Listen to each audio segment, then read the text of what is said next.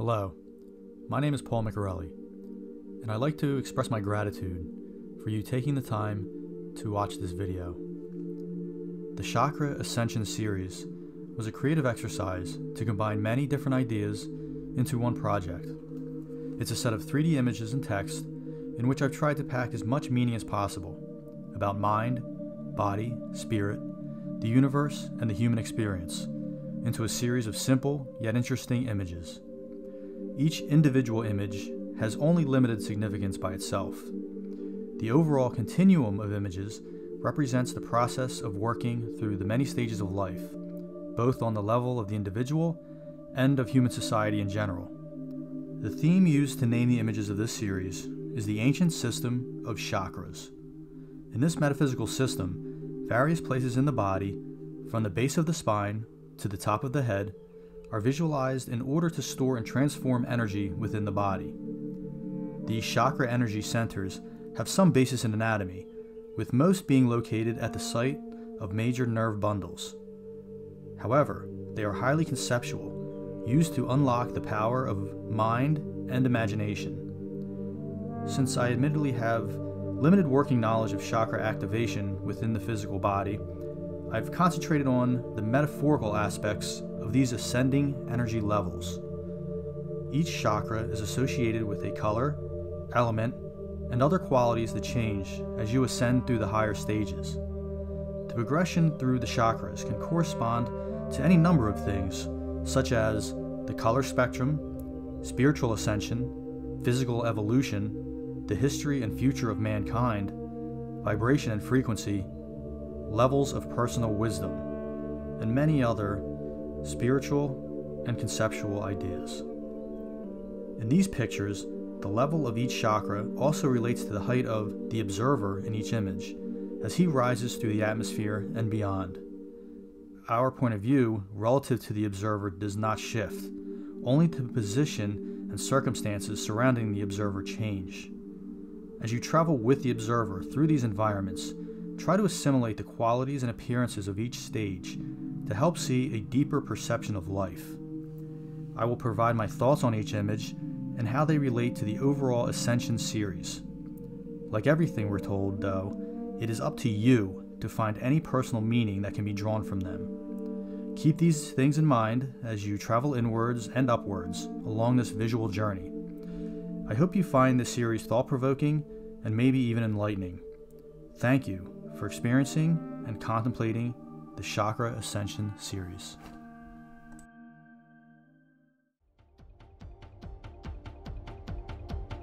This image represents the first level of ascension, the root chakra, Muladhara. The color associated with this chakra is red, and the element is earth.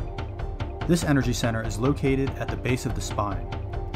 In this image, we see the representation of this chakra, the first stage of spiritual evolution. Muladhara is characterized by burning, raw emotion, such as sexual impulse, anger, and fear.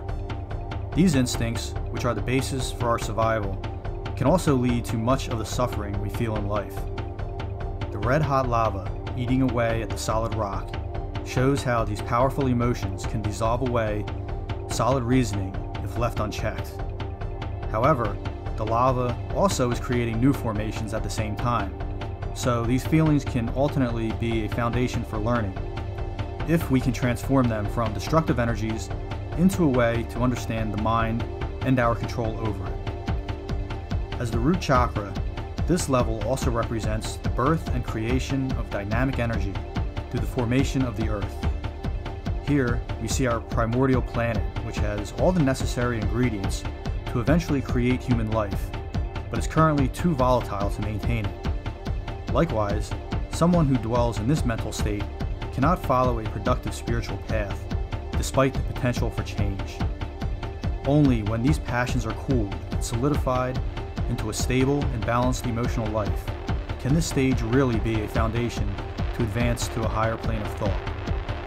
The close proximity of the observer to the Earth's surface illustrates the idea of this stage as a grounding experience. This is the level where we become familiar with the processes that make us alive and vital.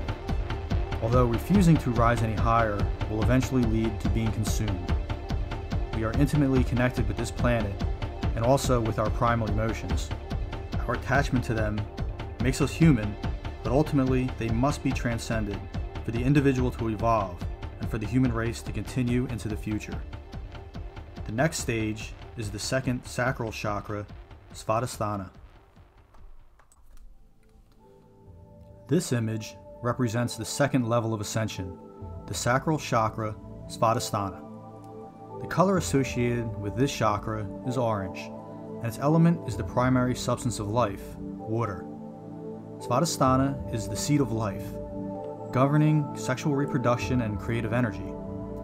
This is a result of energy rising up from the molten, swirling unity of the root chakra experience and separating into the duality that defines the human mind and society. This is the level where we divide reality into right or wrong, beauty or ugliness, this or that, me or them. In this image, we see the water element associated with this chakra emerging from the earth. Now that the earth is cooled, the primal lava eruptions have changed into more stable materials and forms that surround the observer. The concept of polarity gives rise to the emotional characteristics of this stage: relationships, sexuality, and pleasure. These feelings occur when a recognition of the self and also a sense of the other are present. The mountains and deep waters are representations of these complex emotional landscapes. The water element can also be understood as the vast subconscious that rules our dreams and subtly influences our waking life. It is at this stage that many of our hang-ups or inhibitions concerning these natural feelings manifest themselves. When this chakra is properly integrated, one learns to accept change, like water that conforms to any surface. Life becomes fluid, graceful, and full of deep emotional meaning. Like water, a person who has mastered this level can passively adapt to his surroundings, but also has the power to alter the world around him, as flowing water carves the hardest rock into beautiful formations. The feminine aspect of the self is symbolized in the Svadhisthana chakra by the crescent moon. The idea of change in time has been influenced by the glowing moon ever since we were creatures dwelling in the tidal pools between land and sea, slowly making the transition from one medium to another. Similarly, mastering this energy level and adapting to the never-ending flux of the universe allows you to make the transition into higher stages of spiritual evolution. The next stage is the third navel chakra, Manipura. This image represents the third level of ascension, the navel chakra, Manipura. The color associated with this chakra is yellow, and its element is fire. The fire quality of Manipura radiates warmth and light energy. The attributes of this energy level relate to the intellect, personal power, and transformation. Power is created at this stage by fusing the polarities formed in the previous stages and using all of the knowledge gained from the senses and emotions of the dualistic lower levels. In terms of human history, this level can be seen as a nostalgic impression of the mystical age that existed before remembered time, in which such magnificent creations as the pyramids, Stonehenge, and other ancient structures showed a level of sophistication that baffles us, even today. The pyramids, with their polished limestone faces and gold capstones, represent wisdom combining the perceived duality of mind and body into a completely realized human being.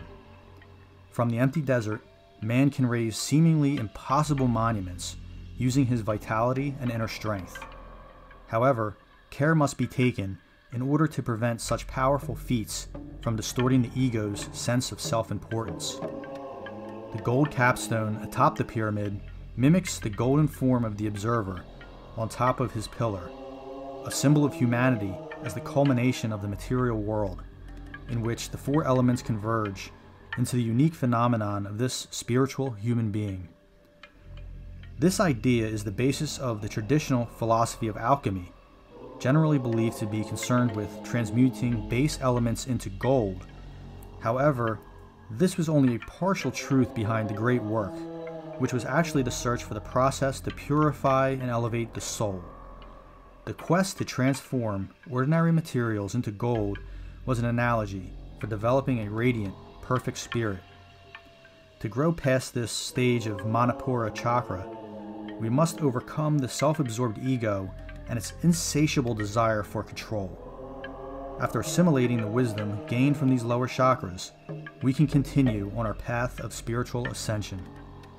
The next stage is the fourth heart chakra, Anahata.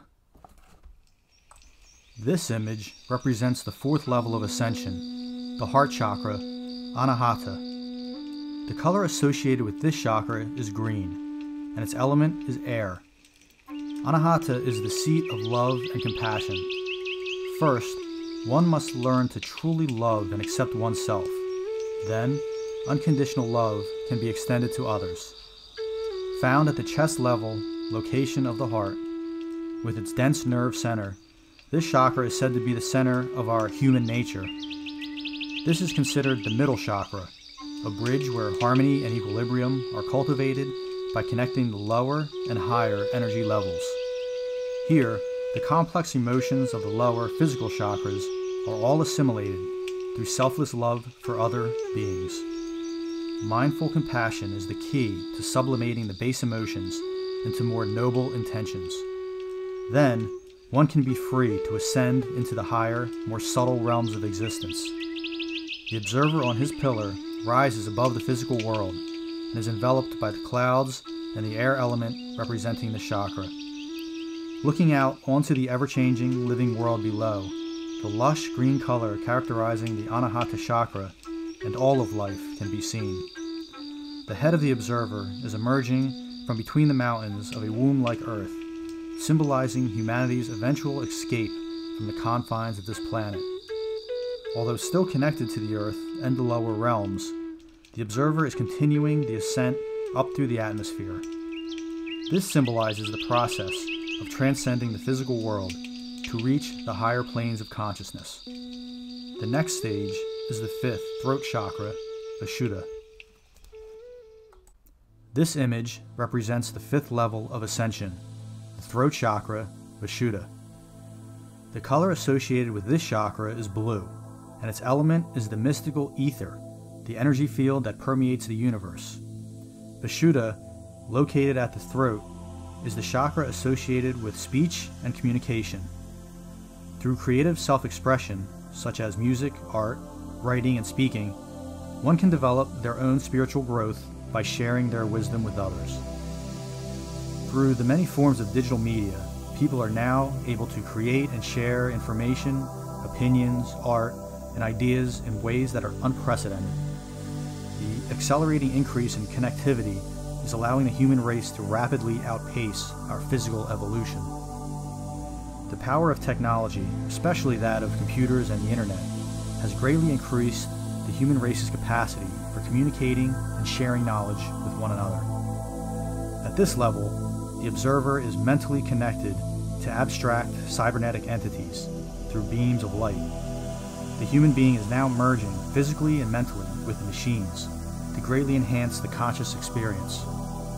The glowing obelisks represent humanity's technical heritage, continuing from ancient times to the present day. Through focused light beams of information, these obelisks and the observer are connected to a giant technosphere emerging from a higher plane. We are synthesizing our past, present, and future into a new form of consciousness that is timeless and all-encompassing. At this stage of the ascension, the observer is far above the primal energy levels, characterized by the lower chakras. The viewpoint is now high up in the atmosphere, with clouds obscuring the physical landscape, but it has not fully yet transcended the world below. Despite the many benefits of technological progress, we must also be able to shut off these outward connections for further spiritual advancement.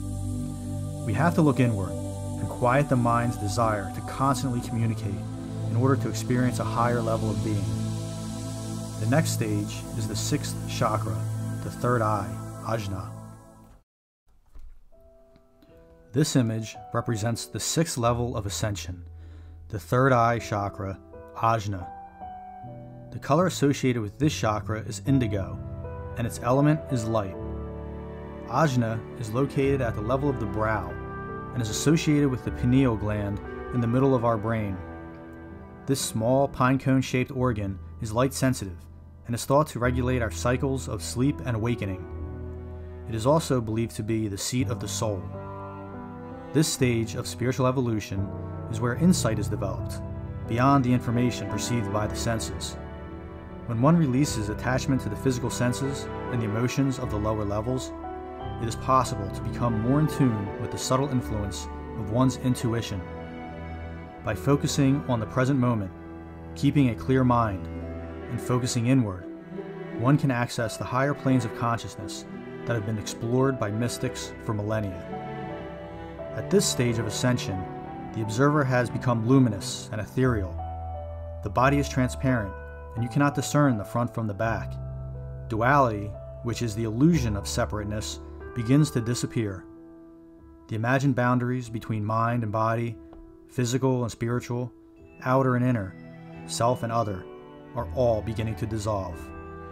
The viewpoint is now outside the atmosphere, beyond the confines of the physical world.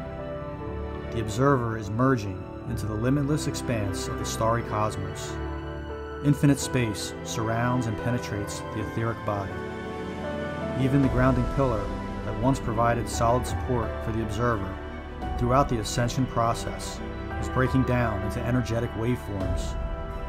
The radiance of our closest star, the sun, symbolizes the light that permeates the universe and our inner being, as we open up ourselves to the vast, energetic nature of reality. The observer abides in openness and stillness, but the journey is not yet complete. Cultivating a continual peace of mind will finally result in the ultimate manifestation of one's inner vision, as all boundaries are transcended during the next transition of consciousness. The next stage is the final one in the ascension, the seventh crown chakra, Sahasrara. This image represents the seventh level of ascension, the crown chakra, Sahasrara. The color associated with this chakra is violet, and its element is pure consciousness. Sahasrara is located at the crown, or top of the head. It is sometimes called the thousand-petaled lotus, and is considered the chakra of thought and consciousness. Consciousness can be understood as the infinite field of information that permeates the universe, from the smallest particles to the vast cosmos and everything in between. Appearing like a violet flying saucer above the observer's head, the spinning Sahasrara chakra connects upward into the infinite through a beam of coherent light. This is the gateway to cosmic consciousness. At this final stage in our ascension, we realize that what we think of as an individual or person is just a brief process within unimaginably long cycles of time, taking place in the practically infinite expanse of space.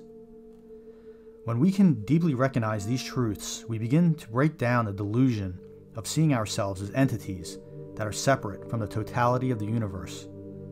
In this image, the physical body of the observer has further dematerialized and has detached from the grounding pillar below. Not only is it impossible to discern the front of the body from the back, but the figure has become transparent, like a diamond that is clear yet indestructible. The observer has begun to merge with the pure, white luminosity of the clear light. This is the fundamental, infinite field of energy that underlies all reality. I personally had a near-death experience in which my consciousness was dissolved into the clear light. There was no sight, sound, emotion, or conscious thought of any kind. My mind was abiding in an all-enveloping silence, surrounded by pure white luminosity. Beyond the highest ascension of one's consciousness, there is only this infinite field of energy. The clear light is just a name for the fundamental source from which everything arises, from quantum fluctuations to the vast structures of the cosmos. The source can be called the clear light, God, the quantum field, the universe, Brahma, Tao, or any other name. Regardless of what we call it, the fundamental oneness of reality remains a self-evident truth. To deeply realize this truth and all the lessons of this series, you must become the observer. Look within yourself while integrating all of these ideas from the various stages. Try to maintain an open mind, deep inner vision, compassion for others, and a love of life. Then, you will be a master of your own ascension into a higher consciousness. After the ascension through all 7 chakra levels, one's consciousness transcends the illusory mental constructs that make up our individual and consensus realities. All that remains is Prabhasvara, the clear light. This is the state of being that is beyond words and symbols, which cannot be described by conventional language. Instead of a verbal description of this final level, I used an image of the flower of life. This is a sacred geometric symbol, created from a pattern of equidistant, interlocking circles.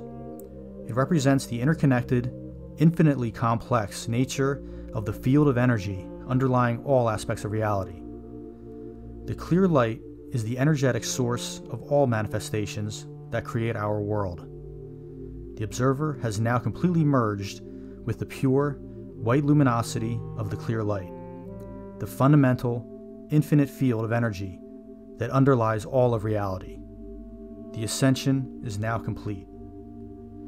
To deeply realize these truths and all the lessons of this series, once again, you must become the observer.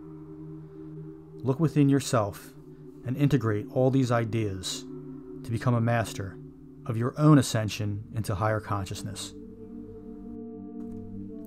Thank you for listening. May this series help you find strength, wisdom, and true inner peace.